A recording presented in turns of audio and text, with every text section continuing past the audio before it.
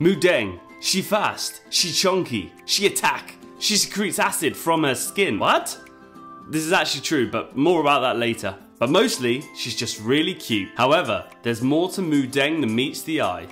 Man vs. Beast! MooDeng is a pygmy hippo, and her name translates to bouncy pork in Thai. And she most definitely is a chunky little meatball, growing only up to 1 meter tall, but weighing up to 160 to 270 kilos. She may look cute now, but this is what she will look like grown up. The chances of a pygmy hippo attack are low, but never zero.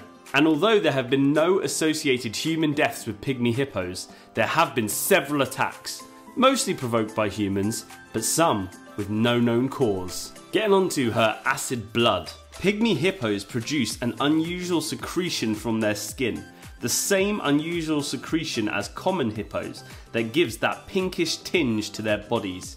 It is sometimes described as blood sweat, but it's not actually blood or sweat. It's known as, and I'm not making this up, hipposudoric acid, a very original name, and it is believed to have antiseptic and sunscreening properties. Pygmy hippos and hippos are actually most closely related to cetaceans, dolphins and whales. Hippos and whales share a common semi-aquatic ancestor that branched off around 60 million years ago. The skin of hippos dries out quickly and cracks, which is why they spend so much time in water. But they are so heavy, they just sink and can't actually swim, which is why they sort of run along the bottom of the water. Speaking of speed, this little porker is quicker than you might think. Pygmy hippos can run up to 18.5 miles per hour, and this is today's challenge.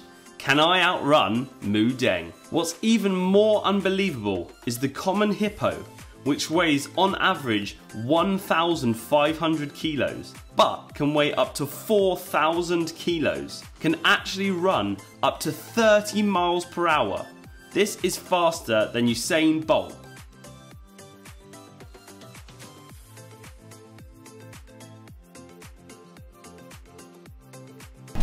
Ten.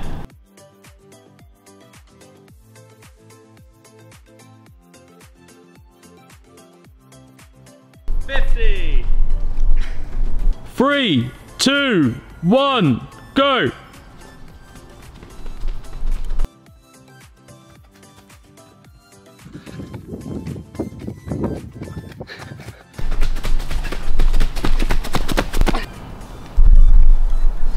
To my shame, on my first attempt, I was beaten by bloody MooDeng. And I'm not gonna lie, my pride took a hit on that one. So I'm back for my second attempt to see if I can beat her again. This time I'm on tarmac, not on a wet, slippery, leafy floor. That was my excuse for last time anyway. I've warmed up properly, we've measured out 50 meters again, so let's see if I can beat MooDeng this time. It's time to talk about something we've all faced. Failure. Yeah, that word that sends shivers down your spine. But what if I told you failure is not the end? What if I said it's just the beginning of your comeback story? Imagine this. You're standing at the edge of a cliff, looking down into the abyss of your mistakes. You feel the weight of every bad decision, every wrong turn. But here's the game changer, that abyss. It's not your final destination, it's a launching pad. Those setbacks, they are steps closer to success. They were setups for the greatest comebacks. I'm coming for you, MooDeng. Now you might be thinking, that's great for them, but what about me? Here's the secret. The same fire that forged their success is burning inside you. It's the fire of resilience, it's the flame of determination, and you have the power to ignite it. Every failure is a lesson, a stepping stone. Embrace it, learn from it, use it as fuel. When life knocks you down, you don't stay down, you rise, stronger, wiser, ready to take on the world. So the next time you fall, remember this. I've tried twice. I'm not sure it's good enough, but I'm determined not to be beaten by MooDeng. So I'm going to give it a third try. It's not the end of your story, it's just a chapter.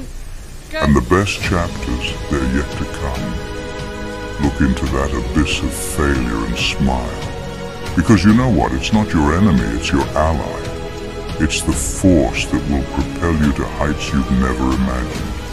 You are a warrior, a fighter, a champion in the making. Your comeback story, it starts now, so go out there and make it epic.